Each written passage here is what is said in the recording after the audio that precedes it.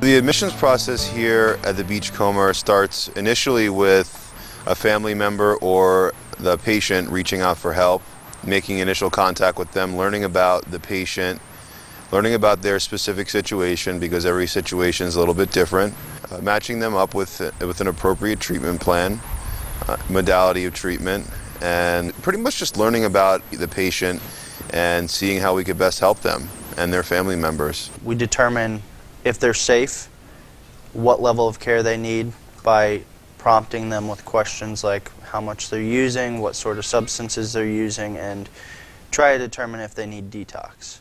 The main goal here is to get them into the appropriate level of care. So we set up the assessment 2 hours prior to the group, and we require that people start that day. And we do have special circumstances where we may have somebody come in just to talk to us and kind of learn about the program, but in most situations we want them to start that day just so that they're committed to getting involved early on. Most of the referrals that we get here at the Beachcomber are through alumni. We have 10,000 alumni, and we are in network with most insurance companies, so a lot of the referrals that we get come through insurance and alumni.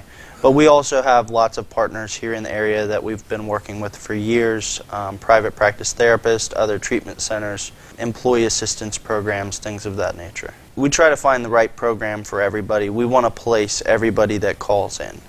So nobody that calls here is left unhelped. We try to find the appropriate facility for them, whether it's us or one of our partners in the community.